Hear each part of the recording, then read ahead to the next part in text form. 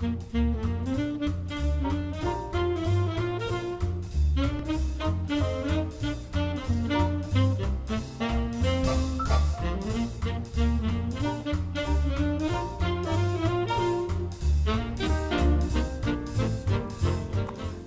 I'm Demra Hayes from the Air Force Research Institute at Air University. Welcome to our video series, Academic Writing for Airmen. In today's session, I want to discuss two questions that you need to answer early in the writing process. Number one, why am I writing? And number two, who am I writing for? If you want to produce a well-written, well-argued essay, these questions really are not optional. You must be able to answer them for yourself and use the answers to those questions to guide your writing of the essay.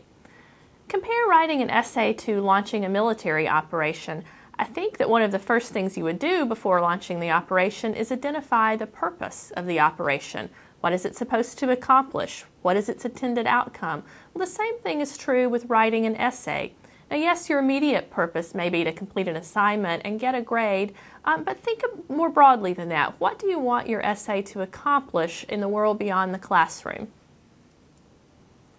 So think about how you would complete statements like this. My goal in this essay is, for example, to influence policy or help change the way the Air Force does X, Y, or Z. The purpose of this essay is, for example, to help military leaders form a strategy to deter Iran's nuclear ambitions. This paper will examine, for example, Iran's current nuclear capabilities to show that a particular U.S. deterrence policy would be effective. In this essay, I will analyze the problem of, for example, maintenance issues with a particular kind of aircraft, and propose a different maintenance program to make the aircraft more efficient. Now, these statements, my goal in this essay or my purpose for writing this essay, may or may not appear verbatim in the introduction of your essay, but you should be able to articulate them before you ever start writing a draft. You need to know your purpose up front. Then you should ask yourself, what will I need to do in my essay to achieve that purpose? What will I need to do in my essay to convince the decision makers that we do need a new maintenance process or that we should implement a new deterrence policy toward Iran? Ask yourself these questions. What evidence will I need? What arguments will I need to make to accomplish my purpose? What ideas will I need to explain to accomplish my purpose? Of course, you won't be able to convince all readers of anything in an essay, but if you know your purpose before you start writing, you'll have a much better chance of presenting a good argument in the essay and a much better chance of accomplishing your purpose.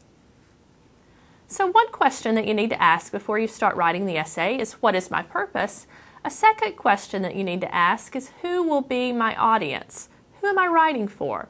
Who will read my essay? Now, many writers disregard this question, but how can you effectively communicate with your audience if you don't know who they are? Of course, if you're a student, your professor is your immediate audience, but think beyond that. Who will be interested in your research? Who will your proposal affect? Who is likely to think that your thesis matters? And those people are your true intended audience. Then ask yourself these questions about your audience. Why will they read your essay?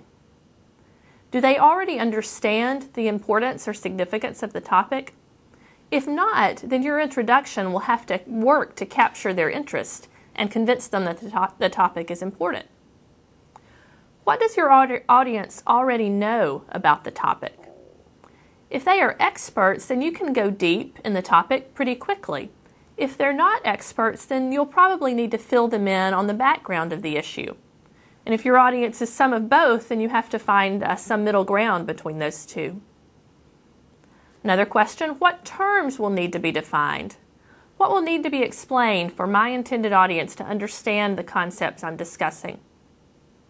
What kind of evidence will your audience need? Now, for some audiences, numbers may be the most convincing evidence, statistics, data. For other audiences, historical evidence, maybe case studies, might be more convincing. And for some audiences, the testimony of experts may be the most valuable or convincing kind of evidence. Now, here's an important question. what attitude is your audience likely to have toward your thesis? For example, will your audience be hostile toward your thesis? Now stop for a minute and think about the difference it would make if you knew that your audience would be hostile to your proposal. One way it would make a difference is you would probably spend a lot more time dealing with possible objections to your audience, since your audience would likely hold some of those objections. You might also want to write an introduction that tries to diffuse some of the hostility before you ever state your thesis. And closely related to your purpose is, what do you want your reader to do after reading your essay? So take the time to ask these questions early in the writing process. What is my purpose for writing? Who is my intended audience? Who will read this essay? What is their attitude toward this essay? What is their prior knowledge about my topic? And then use the answers to these questions to shape your essay or to help you make decisions as you write. Now, as always, we would love to get your feedback on this video series, so please use the email address on the screen to let us know how these videos are helping you, or maybe to suggest improvements, or if you want to see a topic that we aren't offering, then let us know that as well. Thank you, and we'll see you next time.